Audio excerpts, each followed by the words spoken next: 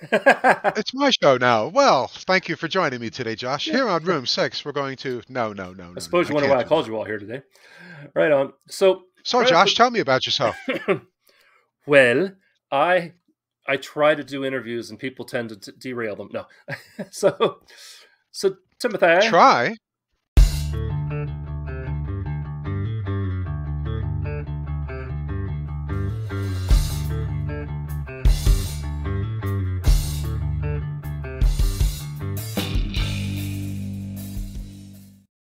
This video is brought to you by Puzzle Master. We'll hear more about them in a bit, but for now, let's get on to today's video. Welcome to Room 6, the channel dedicated to local music wherever it may be found and the people that make it, including me. I'm Josh, and today my guest is a musician who specializes in bringing chill island vibes to your event, courtesy of his instrument. He plays everything from pool parties to international expos. He's also been a gamer, radio personality, and more. Please welcome to the channel, Timothy Connolly, aka Ukelele Hero. Hey, Timothy. Hello there, Josh, and welcome to Room 6, everybody out there who's watching and or listening to Room 6. Cool. You want to take it away? Go ahead. It's your show now.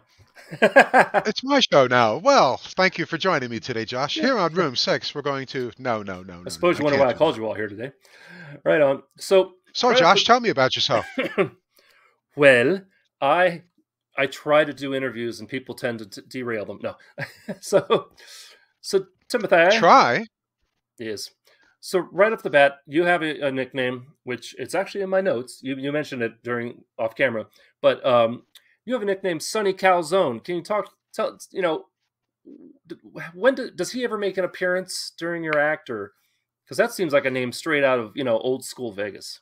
I could see that being something that Andy Kaufman would have done, but the honest truth is I've never used it as a stage name. Although some folks who I communicate with by email, they receive emails from me and it says you've got an email from Sonny Calzone. It doesn't say from Timothy Connolly. Anyway, long story about that. It's just a nickname of mine from the old neighborhood in New York City where I was a troublemaker when I was a kid, kind of like sort of like Santino Corleone from the Godfather film, who was Sonny Corleone, played by James Caan, as everybody knows and loves. And I also loved calzones, so it became Sonny Calzone. Um, Not much of a story to it there, really, I suppose. That's all there is to it. But it stuck with me as a nickname over the years. I've kept it as the email address that I've had forever now, it seems. And so that's really all there is to it. No big mystery. I'm so sorry if that's anticlimactic, but I can't be anything less than honest with you, my dear sir. Oh, so formal, but thank you very much. Yeah, when I saw the confirmation email come through, it said from Sunny Calzone, but then it said Timothy Connolly. So I was like, okay, I got to ask. I have to look into that. So, Fair question. by the Maybe it way, was my alter ego. yeah, One never knows. one never knows. By the No, way, but really, honestly, that's all there is to it. Just a silly little thing that I've kept from yesteryear. nice. Never get to use the word yesteryear in day-to-day parlance. It's so nice to just whip that one out. So thank you for the opportunity. No problem. By the way, if you want to be like Sunny and be on the channel, whether reviewed, interviewed, or both, hit me up using my email address down below in the description or click the Room 6 social media link. That's where you'll find all the ways you can support the channel, what I do here, find me online, and other things I'm up to. Also, like, share, and subscribe, all those YouTube things. Now then, back to you. So I have a couple of my usual interview questions mixed in here, and OG Room Sixers will recognize these as they come up. And if you've seen any of my interviews, maybe you will too. So I want to talk about your earliest musical influence. Now, you're known pretty much for playing ukulele. Did you? What is that earliest musical influence you remember going like? What's that earliest memory where you said, "I want to do that"? Great question. I don't think that there was ever a single moment in my life where I decided I'm going to choose music as a path for myself. I believe in my heart that it's the other way around and that music chose me. And right from the early 1970s, when I was exposed to my parents' wonderful vinyl record collection, that was where my love of what we think of today as classic rock really started to take hold and take root.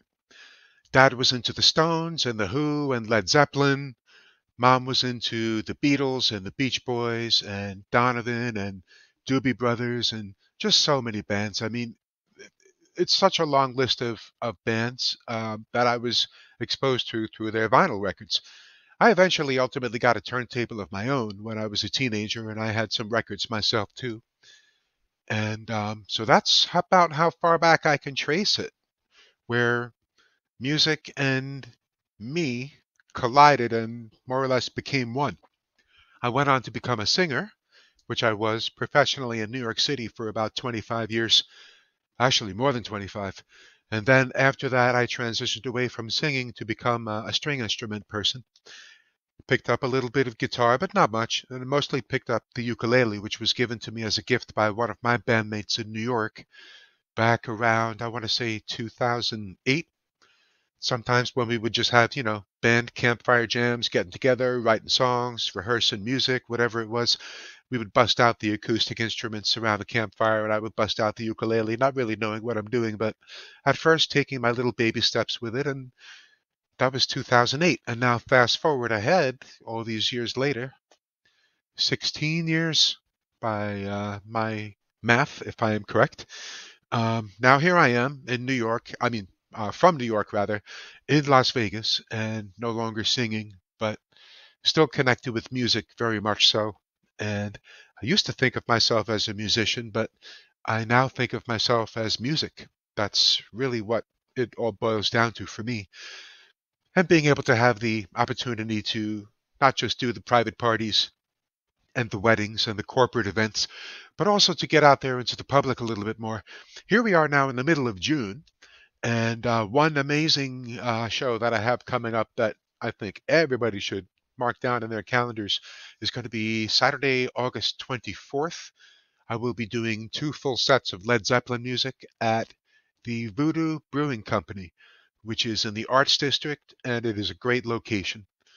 And I am going to be performing at the Voodoo Brewing Company a few times this year. But the big one right now on the calendar is August 24th. It's a Saturday. And let me just see if I can double check the show times. And yes, it's going to be 7 p.m. to 9 p.m. So you can come on down. It's a free show and it's all ages. So anybody can come on down and enjoy some good old Led Zeppelin. And there won't be any vocals. It'll just be me, my Fender tenor ukulele, my 15-watt Acoustasonic Fender amp with a built-in chorus knob, and my Fender quarter-inch cable, and that's all you're going to get. I don't use loops, I don't use effects pedals, I don't try to use too much electronics. Because of my severe hearing loss, I have a hypersensitivity to EMF radiation. So anything I can do to err on the side of caution, I try to do. So you're just going to get me, my amp, and yes, a chorus knob, but no effects like distortion or anything like that. It's just nice with Italian strings. I use strings from a company in Italy called Aquila. They make this wonderful new strings that are a combination of nylon and catgut together in the same string. Brand new string technology called Nile Gut. And this one, I guess you could say, model of theirs that I'm using currently, I change once every year. I change the strings and put on new. I'm currently using a model of theirs called the Red Series, where they sprinkle copper particles into the string during the manufacture process. So the strings take on a sort of reddish color from the copper. And the copper particles in the string, they help to suppress a lot of the sustain that you might get from a string if it didn't otherwise have metal particles in it. So the purpose of the copper particles in the Red Series strings is to give the strings a bit more of a deeper tone, deeper resonation, and again, not so much sustain. So it almost becomes a bit more percussive. It's hard to explain. Um, Again, not overly so with the percussion element of it when playing it. But my style is also not rhythmic. I don't really do too much of that sort of ukulele playing. I don't do the down, down, up, down, up, island strum, calypso strum, any of the more common popular ukulele strums. I'm self-taught. And what I do is I play melodically instead of rhythmically. So for me, you'll never see a pick being used, and you'll always see me using all 10 of my fingers. I'll even use my thumb exclusively to form a D major chord. Um, it's a little bit unusual and unorthodox to watch someone like me play, and it surprises me sometimes when folks approach me and say, "Hey, do you teach?" Well, prior to this year, I didn't teach, nor did I want to. I was of two minds on that. The first mind was, if you want to learn how to play the ukulele, you should do one of two things. A, find a proper instructor who can show you music theory and all of that stuff, circle of fifths and all that stuff. I don't have a grasp on that. I have a passing, um, I guess you could say, acquaintance with that stuff. But I cannot read nor write music. So in that respect, you could say I'm just like John Lennon and Paul McCartney, neither of whom could read or write themselves. Now, my gift is to be able to tap into the playing, especially of an acoustic instrument. Because of my deafness, the instrument speaks to me with its vibrations and its intonations, its inflections, and its frequencies. Now, much of the higher end frequencies have been lost to me since age 3 when I was robbed of my hearing. Both ears gone, same level of loss. Today I have approximately 10% remaining of my normal healthy hearing from birth. So my relationship with music and sound and vibrations and speech and reality in general is quite different from those who have healthy hearing, who may take their hearing for granted, who probably sometimes wish they could quiet the world, quite frankly, and I get that. But I mostly feel sound. I don't really hear sound. Much of my communication with sound back and forth is using touch. Having lost hearing, my other senses have gotten much stronger, including touch. And I don't just mean fingertips touch. I'm talking about full body skin from head to toe. When I'm near vibrations or sound or noise or speech, my skin takes those vibrations and frequencies and sends the signals to my brain, which sort of comprehend it somehow together combined with the hearing aids that I wear. Also, my ability to read lips is very helpful. I've gotten so good at that now, I can just make eye contact with people and use peripheral vision to read lips. Maybe the FBI should reach out to me if they're looking for a lip reading guy with a pair of binoculars. Uh, but as far as the music goes, yeah, I'm speaking too much probably. But back to your original question, the music for me goes back to the well, as far back as the Nixon administration. Although I might have to say the Jimmy Carter administration was probably when I became most exposed to music and contemporary bands of that time. So we're talking about the second half of the 1970s. Bands like Queen, for instance, were coming into prominence. And you could hear now what some of the newer music sounded like from bands who had been around for a while. For instance, music that The Who was still releasing in the 1970s was still just as good to me as music they were releasing in the 1960s.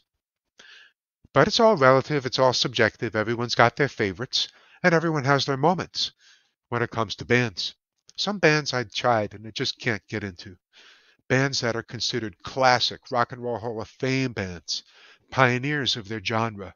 For instance, King Crimson is a pioneer of progressive rock, prog rock. King Crimson has a ton of fans. And King Crimson has also changed so much over the years with its lineups and has had different eras, usually marked by years of 3, from 72 to 74 with John Wetton, and then from 75 to, or maybe it was 76 to 78, I think, with Adrian Belew. And prior to that, it was, of course, Robert Fripp and the original members of King Crimson, who then went off to form other projects. And then members of King Crimson went off to join other projects too. And they started some cool projects like Emerson, Lake and Palmer and Asia, and they teamed up with Steve Howe from Yes and Carl Palmer on drums from Emerson, Lake and Palmer, and it just created this amazing little prog rock family tree. But I just can't seem to get into King Crimson. And Josh, I've tried. I've even gone back to listen to some of their very early stuff. Their very first record, In the Court of the Crimson King, is considered one of the foundation pillars of prog rock. And I loves me some prog rock sometimes, especially if we're talking about Pink Floyd and Genesis and some of those bands, and Peter Gabriel's solo stuff too. But King Crimson, I don't know, I've really tried. I think my all-time favorite prog rock band is Rush, quite frankly. I know there are a lot of Rush fans out there. Hi, Rush fans. I've been a Hello. Rush fan for a long time. It took me a long time to get into Rush, Josh. I don't think I really started getting hip to their music until the second half of the 1980s, which was late for Rush because, of course, their heyday was the 1970s. We all know that. Once the 80s came around and the synthesizers and Geddy Lee getting a little weird with experimental now. Um, I don't mind experiment. I really don't. And I'm glad that he went ahead and did that, looking back on it. But come on. My favorite Rush stuff is the early Rush stuff, even though I really became Rush aware in, I want to say, 1988, right around then. That was my senior year of high school, by the way. There were so many cool bands making great music that year. Not to mention Guns N' Roses' Appetite for Destruction came out that year. And just when everybody thought heavy metal was dead, along comes Guns N' Roses, which is probably more hard rock, I guess, than metal, looking back on it now. But whatever. It was metal enough for us. I couldn't agree Um, more. you feel the same way about GNR? Yeah, just that whole era really was like a switch. Like anytime there's a musical shift or a paradigm shift, there's something about it that's just like, yeah, this makes sense. Why hasn't this been a thing? Or why did we go away from this? Yeah, it was also, I think the late 1980s was also the twilight of the hair metal bands, right? All of a sudden you stopped seeing, well, I guess right after Warrant and Whitesnake, the hair metal bands were pretty much done. And then that paved the way for grunge, which then wiped out everything. Just like I guess punk rock knocked out good old rock and roll in the late 1970s. Nobody wanted to listen to Led Zeppelin or Queen anymore when they could listen to the Ramones. Yeah, right. Um, If we but can back hey, up for just a you know, second, what's on your just mind? well, I just wanted to ask. You went from East Rockaway to Vegas. I did. Were you moved or did you move yourself? In January of 2018, I drove from New York to Nevada. Took the ride solo. I think it took me 18 days to do it. Uh, with each state I drove through, I would stay with friends who would put me up for a night or two, and it was a great trip. Um, and it was the last time I got to see some of my really good friends, who I'm still really good friends with today, in person. So I'm glad I had that opportunity. And so, just like the Corleone family from The Godfather, we're back to this again. When Michael Corleone moved the Corleones from Long Beach, Long Island, New York, to Lake Tahoe in Nevada, he moved the family complex out to Nevada. I also moved. So Sonny Calzone also moved from New York to Nevada, just like Michael Corleone. How about that, Josh? Yeah, that's generally how it works. Right? I couldn't have planned it any other way. Actually, I didn't even plan it that way. But so yes, I left East Rockaway. Well, East Rockaway was where I lived until the early 2000s. After that, I bounced around Long Island, living here and there. Lived in Farmingdale for a while. Lived in Glen Cove for a while, and now I'm here in Henderson. And I just can't imagine going back east because of how nice it is here. The weather's great. There's a lot less humidity, which I'm very happy about. My aching joints are very happy about that. I'm an old man now, so I like the drier climate. And the people are so nice. The outdoor parks are so nice. I don't gamble and I don't drink either, so I don't go to casinos or places like that looking for that kind of trouble. The trouble I look for is just the great outdoors. I love parks. I love to go and look around at the wooded areas, and I coach qigong sessions outdoors in the parks too. I was recently doing the Kellogg's Air Park up in Summerlin. and now I'm doing Fridays at Solista Park in Inspirata in Henderson, which is really nice, a lot closer to home to me. I was And going. Oh, I'm sorry. I was going to ask about the qigong because for a brief period of time, I studied when I was younger, did and you? That's cool. I studied some other martial arts, and I started to get into qigong and also tai chi. But uh, I was just wondering, like, how you went from like gaming and radio personality and music. Uh-huh. How'd you get into qigong? That's another thing where I didn't choose Qigong, it chose me. I discovered it um just randomly in some documentary I was watching on television about 30 years ago that introduced me to it, and no one ever talked about it. And so it sort of became this mysterious, almost Mandela effect thing for me, where I could have sworn I saw something and I start looking around, almost as if to think, hey, you saw that too, right? I'm, please tell me I'm not the only one who just saw this. This sounds amazing. Whatever it is, this ancient holistic healing pathway that no one talks about, and why not? So I first became intrigued by it 3 decades ago. Never thought to pursue it really. And then around 2006, 2007, began doing martial arts training with black belts in New York.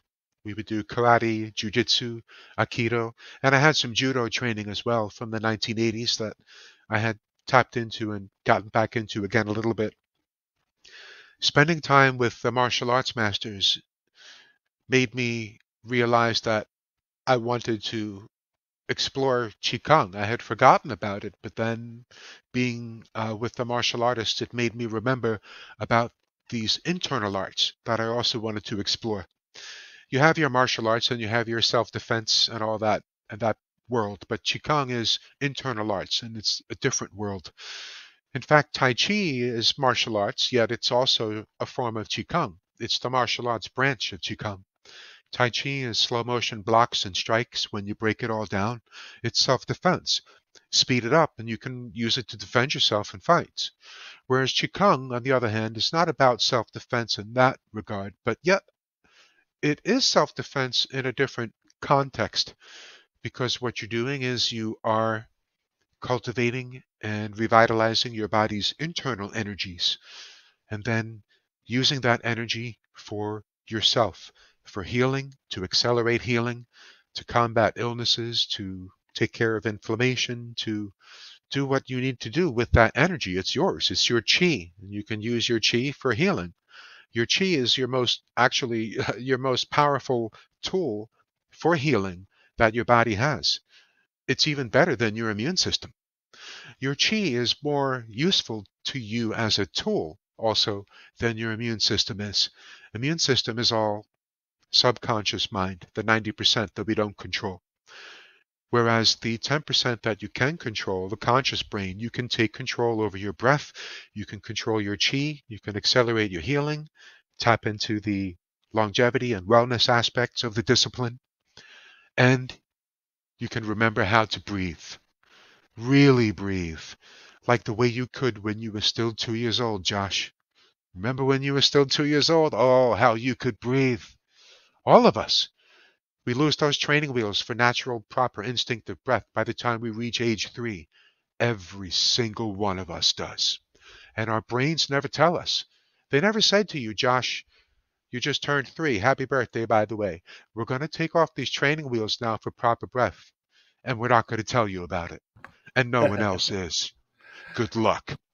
Now, Qigong is a way to remember how to breathe. You see, I can teach people, well, people think I could teach them how to breathe, but I really can't. What I can do is help you to remember how. So let's understand the difference between remembering and learning, right? Big difference. Definitely a big difference. I'm going to try to steer us back towards music, though. Please do. Yeah, only because that's why people are here. Hopefully. That's why So we're all here. that's Music is right. my number one. What would I Yep. be without music? Yes, and speaking of which, make sure that you check out his social media handles or links down below so that you can keep up with him. Maybe if you want to study qigong or whatever. you want to By get all into. means. Or But, maybe if you have a question, just let me know. right. Before we move on, we're going to take a quick little break and hear a message from future Josh here. So see you in a second. And now, a word from our sponsors. Thanks, Josh from the past. If you're like me, you enjoy the occasional brain stretch as a break from the mundane of everyday life or a way to undo the damage that social media can do to the old gray matter.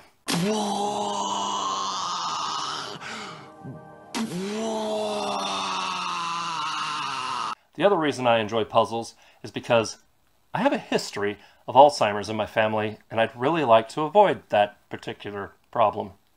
Puzzles provide exercise in memory and have been shown to improve short-term memory. Fortunately, Puzzle Master is here to help. Puzzle Master carries a large selection of brain teasers made from wood, wire, metal, plastic, paper, and foam.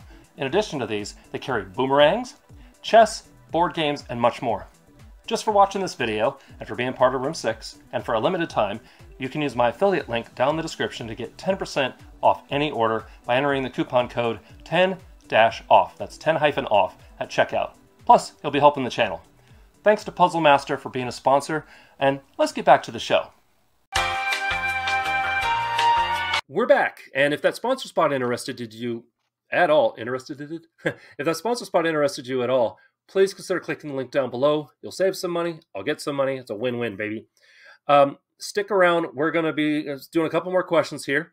Like I said, if you want to know more about Timothy, what he's up to, what he's doing, where you can catch him, etc., check those. Pardon me. Check those links down below. And what else? Oh yeah, eat your vegetables. Here we go. So, Mr. Connolly, can we talk about "Suck It Easy"? Oh, I knew you were going to go there. What would you like Right. to know about Suck It Easy, my brother? Well, it was a band. It wasn't your first band, but it was a band that was apparently kind of a big deal in the New York music scene while you were back there.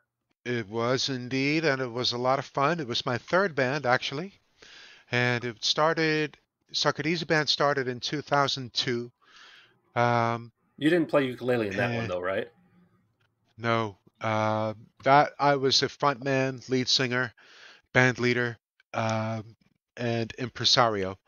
As far as the ukulele stuff goes, that is not anything that I ever performed live for an audience in New York. That would always be something just to bust out for fun around the campfire jams and whatnot. That wasn't meant for public consumption, and I wasn't good enough then. By the time I had left New York, I had been technically playing ukulele for 10 years on and off, but I didn't really get into it until 2019, 2020. It's still kind of a new journey for me, and I keep learning more and more with it and becoming more and more confident in my ability with it. It's great. It's been fun, and it's been cool to teach. I've started teaching this year, and I'm glad I finally did. As far as Suck It Easy goes, Yep. as I look around my apartment, I have more than 30 framed concert posters from that band. We did so many shows. We recorded 6 studio albums. We recorded 11 or 12, I think, live concert albums. And 3 of those studio albums ended up on CD in more than 20 countries around the world, on 6 of the 7 continents on this planet.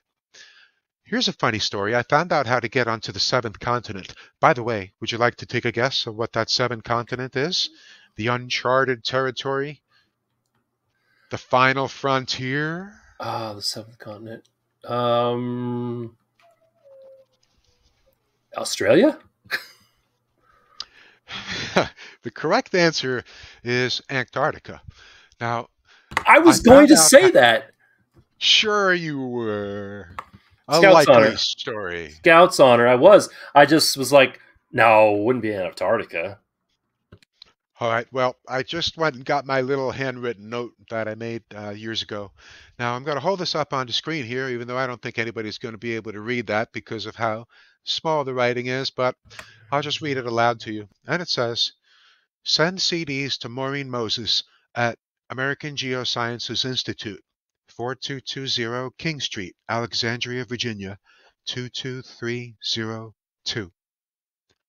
That, my friend, is how you send snail mail to Antarctica. If you want to send CDs to McMurdo Station, to the scientists who are doing hard work to help save our planet, which was my plan, but I ended up stopping short from doing that, and I just held on to the note as a keepsake and a reminder for me that I have the keys to the kingdom if I ever choose to one day decide to go for that seventh continent and hit all seven with our CDs. Now, only 1 month out of the year can you send snail mail to Antarctica, and that month is August. So if you're going to be in a band, say you're in Las Vegas and you want to send some CDs of your band down to the scientists working hard at McMurdo Station to help the planet, taking ice core samples and analyzing them and doing whatever it is they do with the data. This is way above my pay grade, Josh. That's how you do it. If you want to send some of your CDs to the scientists in I'm sorry, no, I was about to say Atlantis, to the scientists in Antarctica, that's how you do it. Anyway, I'm not going to repeat the info and I'm not going to hold it up on screen again, but if you would like the info, reach out to me. Consider me your keys to that kingdom. So anyway, the Suck It Easy Band, we broke a lot of ground. We had a split personality, and we were proving to our audiences that, yes, there are still frontiers out there in the music world. Don't let anyone ever tell you that it's all been done before, because that's a lie. We got out there and we proved it time and time again. Case in point, I'm looking at a concert poster right here, right now, from a concert we did called It's the Suck It Easy Band, Charlie Brown. And the poster has Charlie and Snoopy, and it's got Snoopy's little doghouse, that he flies around on when he's the pilot going for the Red Baron. Well, what's so special about that? We improvised a concept concert. We often did these concept concerts that we would just improvise on the spot. Everyone in the band would know what the basic framework of the theme is before the show, but no one would know the songs. No one would know the song titles, and no one would know what keys, musically speaking, that those songs would be in. So what would happen on the day of the show? Everybody would get a list of the songs with song titles they've never seen before in their lives. I'm talking about my bandmates here. Everybody backstage would get what we called the playbook. It wasn't a set list. It was, here's your playbook. Okay, everybody gets their playbook, song titles, boom. Starting keys on the right-hand margin of the page, boom. Everybody knows the names of the songs, everybody knows the keys. Nobody knows how they go, but we're going to do that on stage, and we're going to do it together. Not just with music, starting from the rhythm section and taking it from there. Whatever time signature they choose, that's it. That's the time signature for the song. Let's do this. But the audience is also going to get improvised song lyrics that tell a story and propel a narrative forward in the story. In the case of our infamous It's the Suck It Easy Band Charlie Brown concert, the story was the Suck It Easy Band comes to perform a concert in Charlie Brown's neighborhood, and all the girls get excited about going to see the band perform. But none of the boys do. Not Schroeder, not Linus, not Franklin, certainly not Charlie. None of them. Not even Pigpen, who wants to go anywhere near the Suck It Easy Band because, oh, that's that thing that girls like. Cooties! Later in the story, one by one, the Suck It Easy Band keeps playing shows around the neighborhood, and they keep recruiting more and more boys to come out and see the show. But not Charlie. Charlie Brown refuses. He's going to stand his ground and say, that's still that thing that girls like. So, cooties. Eventually, one by one, Charlie caves into peer pressure, and kicking and screaming, he gets dragged to a Suck It Easy Band concert, sees the show, loves it, has a great time. The end. Moral of the story. The Suck It Easy Band is fun for both girls and boys alike. Full stop. That's the whole message. That's it. This is little simplistic stuff, just an example of one way that you can prove to all of the other one-trick pony bands that we were up against at the time. No one was doing what we did. I don't even think anyone had the courage to do what we did on a stage. Improvised concept concerts. isn't really something that you would expect from any band unless you're called Frank Zappa and the Mothers of Invention. As far as the It Suck It does Easy sound a Band bit goes, ambitious. oh, it's very ambitious. And sometimes it worked, sometimes it didn't. But we recorded those shows. And so we have audio documents of those concept concerts. And I'm glad that we got out there and did all that. There were so many different concepts that we did.